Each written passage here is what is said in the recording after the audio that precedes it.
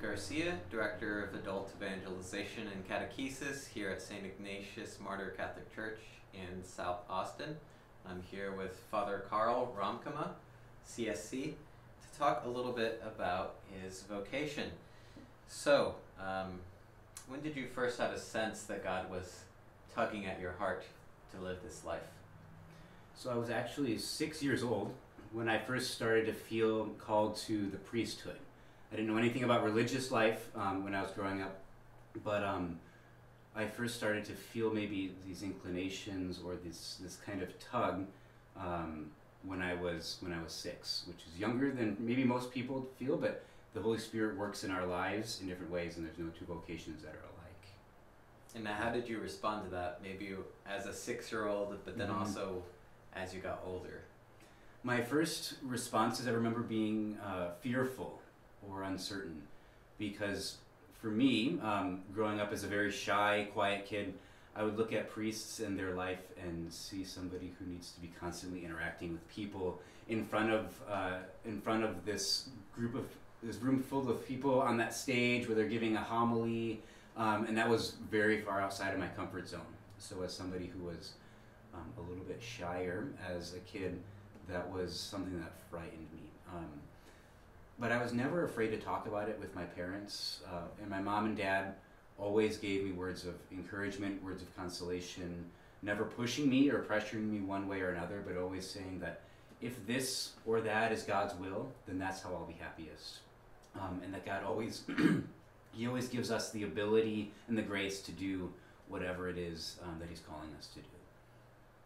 So I went from there and held that in my heart as a way of continuing to discern the vocation to priesthood, and then eventually religious life as well throughout my teenage years.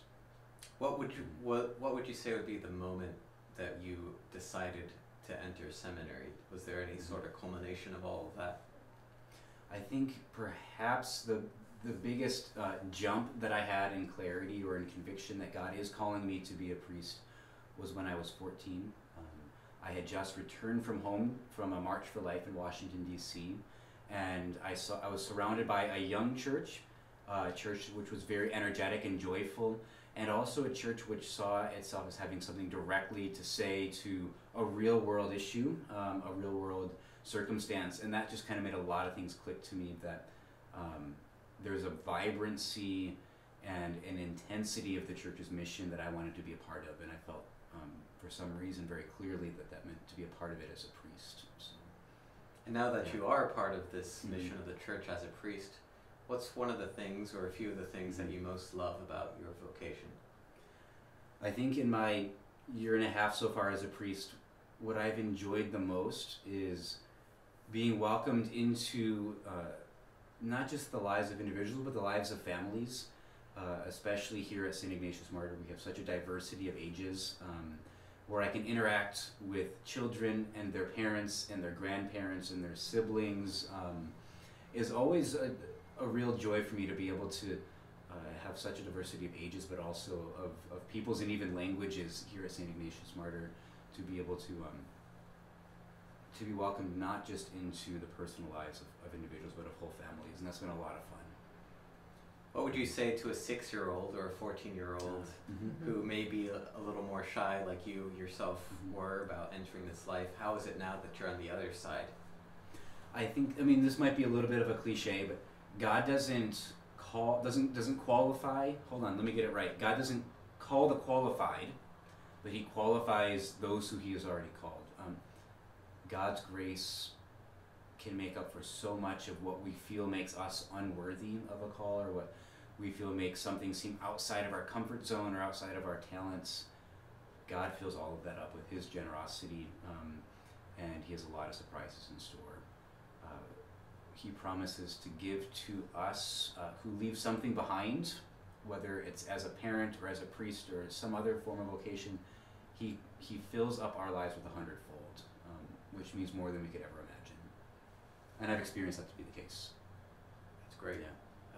And what would you say to all of us who are not ordained, the laity of the church? How can we support you in your vocation, or other people who are discerning their vocations? I think the thing that makes me feel most supported here at St. Ignatius is the constant welcome that I receive after Mass, in between events, when people feel comfortable to talk to me and to Father John, invite us into their lives, share a laugh, share a joke, share a story of what's been going on in the last week or the last month. I've really thrived off of the FaceTime that I've been able to have with the people of God, and that keeps me so joyful, I think, and also keeps me very young to be able to interact. And it's not just about the preaching and the sacraments, and some of the other duty things that are definitely involved in the vocation, but there's so much that's spontaneous in those moments that I absolutely love. So my hope is, and my, I guess, advice as a way of supporting us in our vocation is to not be strangers, but to continue just to invite us into your lives and into your stories. Is there any last thing you might want to say to someone who's considering this life?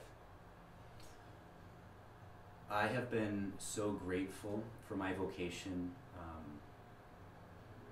For me, I feel like this is something I was created for. It doesn't mean that it's always easy, but Pope Benedict XVI reminds us that we're not created for something easy, we're not created for comfort, but we're created for greatness and for adventure.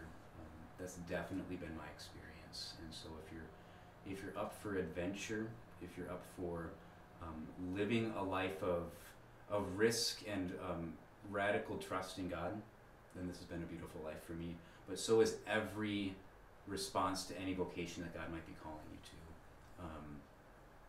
And it's been great so far, so keep me in your prayers as I go for another 1.5 years of priesthood and beyond. So, yeah. Well, great. Thank you very much for your time, Father Karl. And thank you, Isaac. you're welcome. And thanks, everybody.